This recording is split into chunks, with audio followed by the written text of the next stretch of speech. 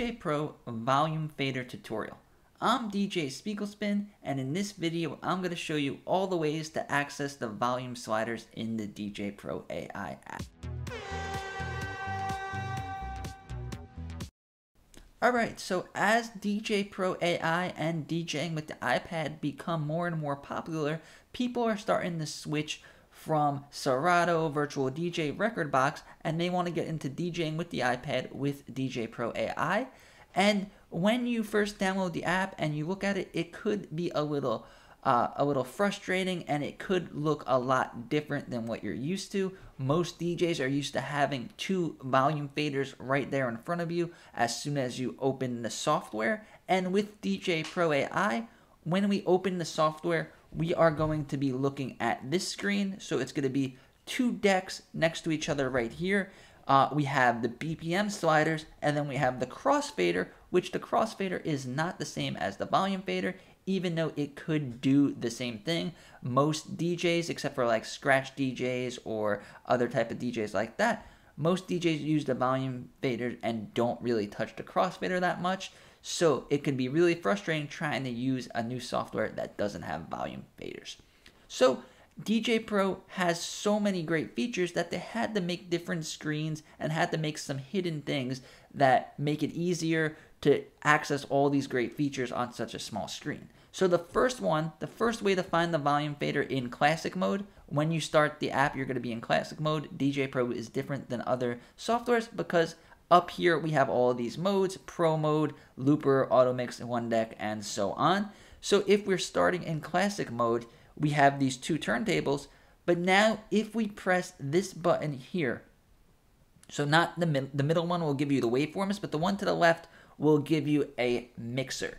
So now this has the volume faders that we're all used to using. There's one on the right, one on the left, and then you got the levels here, and they even put a filter up here. So you still get the full view of everything. It's just a little bit smaller.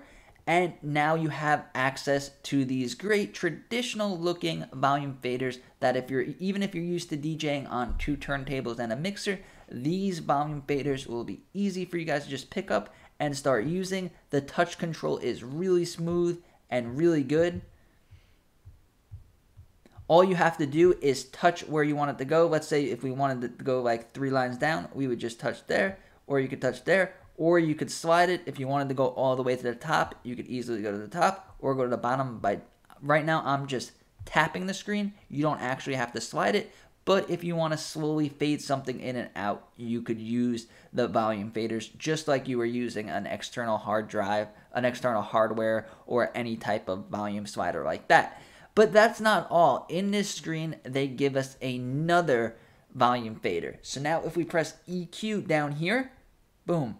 Now we get a full EQ, lows, mids, and highs. We get our levels down here and a gain up here. So DJ Pro has a very good auto gain. I recommend leaving that setting on. But if you want to adjust the gain yourself, you could use these little gain controls. And now they somehow geniusly were able to put the volume faders on top of the levels. So you don't lose anything. You still have your levels and you still have your volume faders. Yes, they're a little bit smaller than if you have EQ mode off, but they still serve the same purpose. And then you could have a mixer and your volume faders in the same screen while still in classic mode. And I think that was one of the best updates that they did. Another thing is if we go over here, we go over to Pro mode.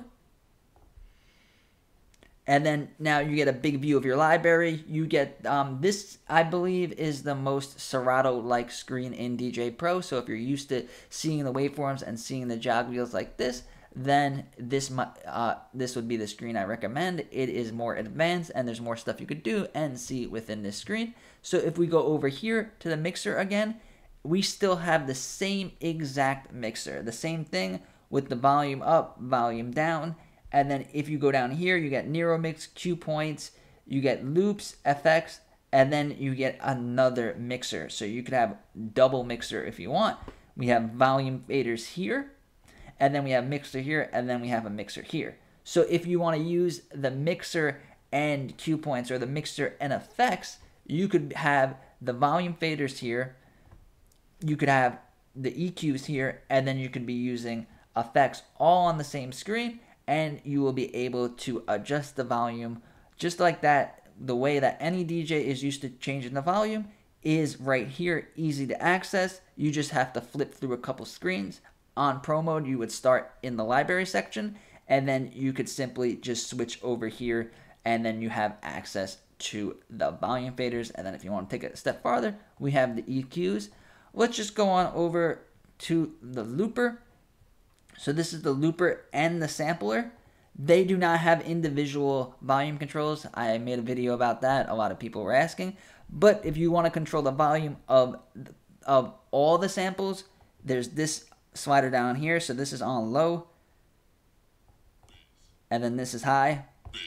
So if you want to fade in samples, or even if you want to fade in loops, down here to the right, you go to loops. And it's the same volume fader over here. You could set a loop going.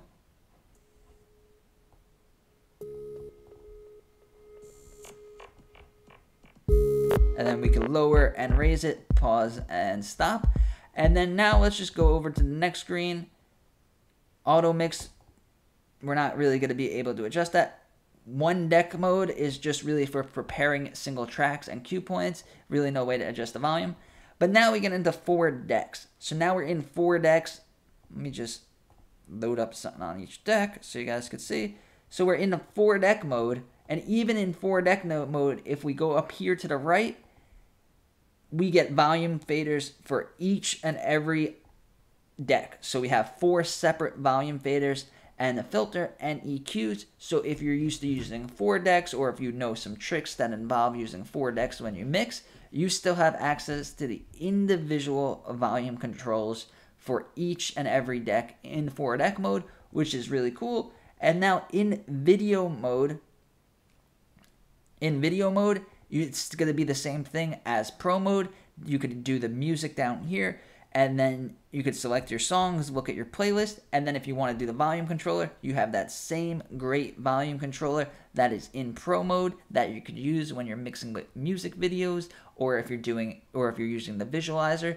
In every screen in DJ Pro, we have a front-facing volume fader, which makes switching from this app from another DJ software effortlessly and easy to pick up and easy to learn really quickly. So let me know in the comments if this helped you, if you didn't know how to access this. Also, let me know if there's any other questions that you may have regarding DJ Pro AI and DJing with the iPad. I try to get back to all of the questions as soon as possible. Also, if you guys want to learn more about all you could do with DJ Pro AI and all you could do with DJing with the iPad, subscribe to my channel and give this video a like. I have over 300 videos and I'm making multiple videos every single week on the subject. Thank you.